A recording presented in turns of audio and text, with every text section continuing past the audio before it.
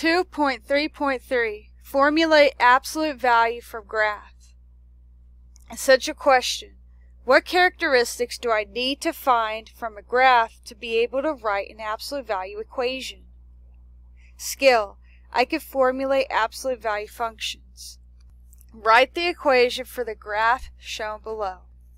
This is the absolute value graph. It's V-shaped. Okay, to find the equation, the general equation with this would be y equals a absolute value of x minus h plus k, where a is the slope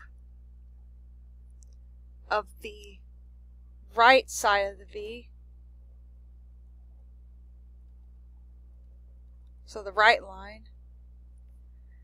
H is the x part of the vertex, and then the k is the y part of the vertex.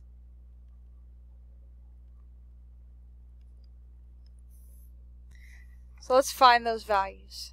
This is a vertex.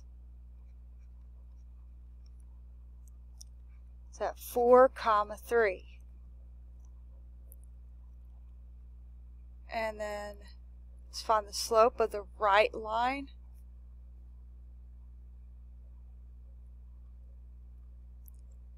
Slope of right line. Just 1 over 1, that's 1.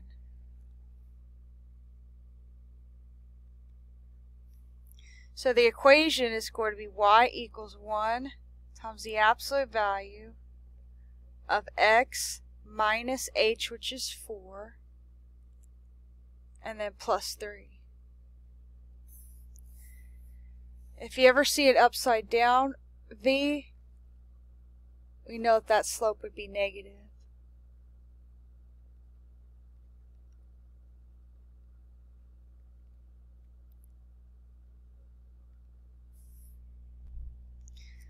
Alright, go ahead and try the other ones on your own.